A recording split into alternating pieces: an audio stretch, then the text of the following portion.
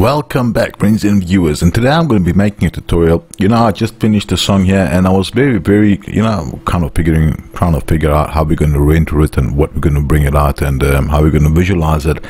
And I didn't know that FLStudio has its own plugin which actually does videos for YouTube, and it actually does visualization as well.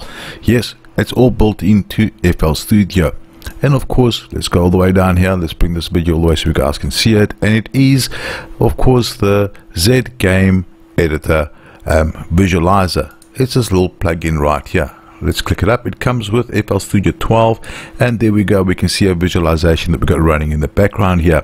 At the same time, you got a phenomenal amount of settings. I mean, I can't go through all these settings. There's just too much to do. You can sidechain them. You can enter bitmaps, which is very cool to actually brand it and that kind of thing. You can even put your own videos into it as well, and overdub videos with it and everything else. It seems to have 3 cool layers, and it's even got a cool zoom function, which I guarantee you can automate with one of your keys as well. And you can zoom, you can rotate it and everything else. It would be cool just to like automate this as well. But anyway, we're not gonna that's just to stop and freeze it. So right, this is basically the little visualization. So what it does is it actually you can render these videos out. Let me show you guys as well what happens. I've just for example, I've just put mine directly on my main route here. So as the song plays, for example, we just push play on the song here, and you'll see it will behave in accordance with what you're doing. So let's go to a more active part of the song there, and you got some very cool visualization happening there on the screen. Once again, a lot of presets, but the cool thing as well is you can experiment by adding your own here. You can choose whatever they've got here. I mean, I haven't played with all of them, but there's just so many to choose from. Just keep on adding and choosing different ones, and now we got some other stuff happening here. I mean, here, this is a cool one as well. Add your own chat here and everything else, which would be quite cool to be able to actually your own logos and that kind of thing. We use a different technique altogether, but I mean, you could definitely put your own stuff through. It's just brilliant. You play around with it, guys. I'm just showing you the basic principle of how to actually get the little bugger out there. So you got your bitmaps here. You can add your bitmaps in, as I said, your meshes, your video cues, and of course your video. If you want to add, you can even add camera. Wow, that would be even more phenomenal. I'm going to experiment a lot more with this. Anyway, exporting it, very easy. You go to export there, and of course now here's a cool thing. You can select from 2K, 4K, normal HD to 1920 by 1080, and a lot of very cool 2K, 4K and 5K videos and that kind of thing. Once again, very nice.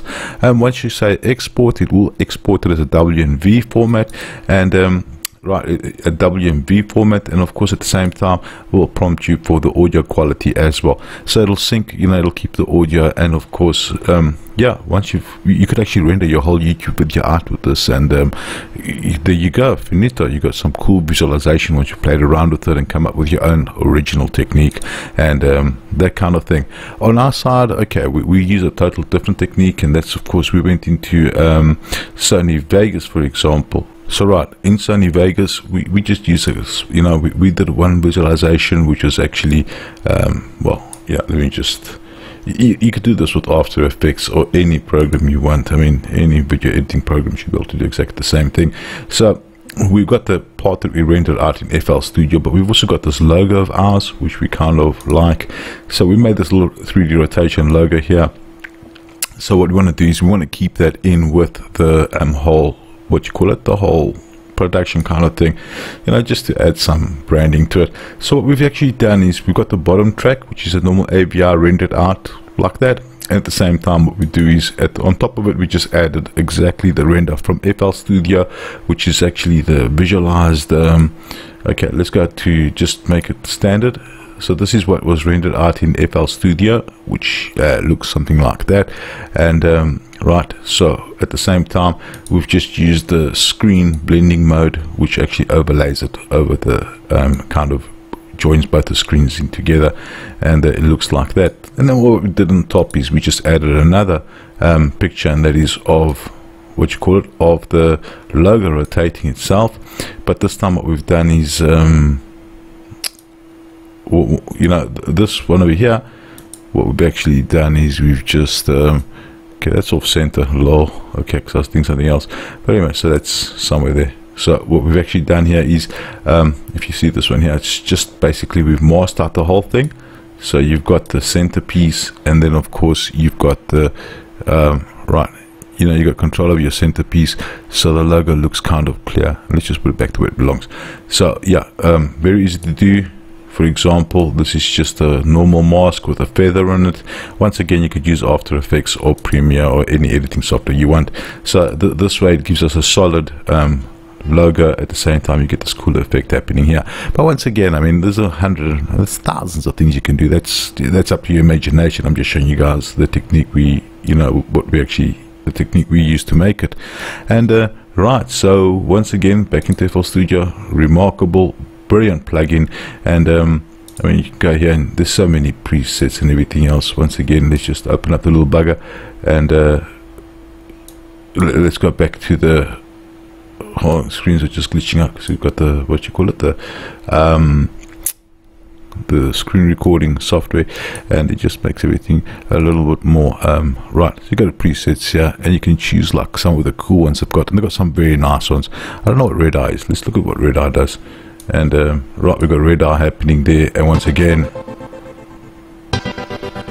it's so cool. And once again, you can change the settings in it and everything. It's just, you get the drift. You get the drift, right? So let's just choose one last one, and that is warp drip. Yeah, okay, warp drip. Once again, very cool. So right on, guys, that's about it. Hope you guys enjoyed this. If you like this kind of video tutorial, that kind of thing, I might have rushed it through. I'm just showing you the basics of how this works. I'm experimenting with it right now as well, because I just found it and I'm got kind of very excited about it. And right, keep posted, and let me know if you guys want to see a lot more of these. And yeah, I'll keep making them. It's a lot of fun. Right on, keep on making some cool beats, and see you guys later. Over and out.